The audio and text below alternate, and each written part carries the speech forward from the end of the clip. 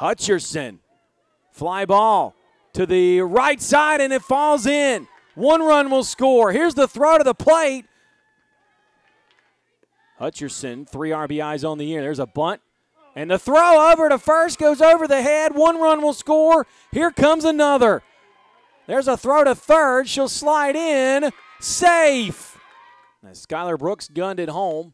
As Richie swings at the first pitch, making a diving play down the line to make a catch is Bree Stubbs. Both teams with great defensive plays. Payoff pitch.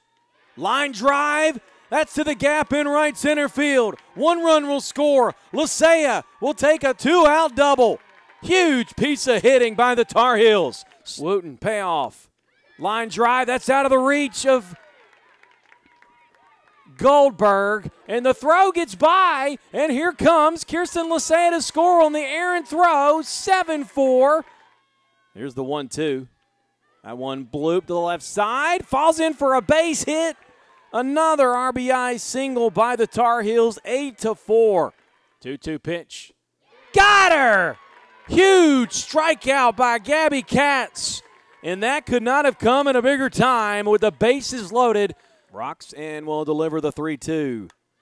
That one hit high towards right center field. See you later.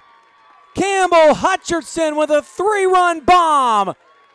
Carolina leads it 11-5.